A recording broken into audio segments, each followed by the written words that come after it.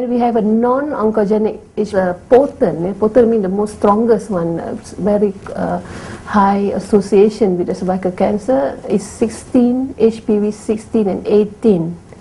So this 16 and 18. Of course, there's other oncogenic one like 31, 58, 42, and this and that, which shares the same family with this 16 and 18, so causing cervical cancer. Okay, now if we look at these 16 and 18, or in terms of the causes of cervical cancer, if we take it like, for example, 100,000 of women who got cervical cancer, if we test them for the antibody of the HPV, it means that those women has been exposed to HPV before, so their body will produce some antibody which stay there forever. So we should be able to actually detect that. It means that 100% due to HPV. But 70% of these women, HPV, is due to the HPV 16 and 18. And another 30% is due to other types of oncogenic HPV like HPV 33, 13, 58 and so on. Probably in the future going to vaccinate, young girls aged 13 and above, for the future prevention of cervical cancer.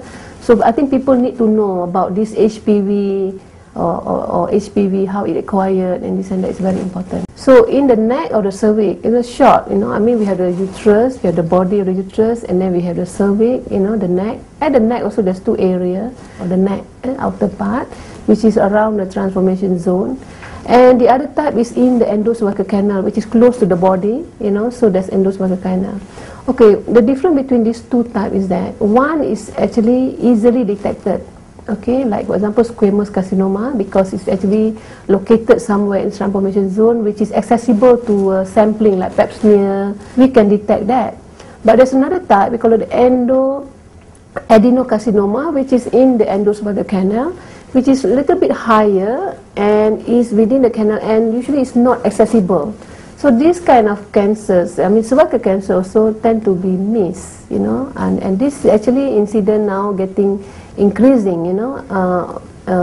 I think since the cervical cancer clinical program, especially in developed country, adenocarcinoma, cancer of the endocervical canal actually increasing because of the pickup rate for endocervical, for the squamous just now is better, but this is not pick up. So, the case, you can see more case here and less case on the squamous cell.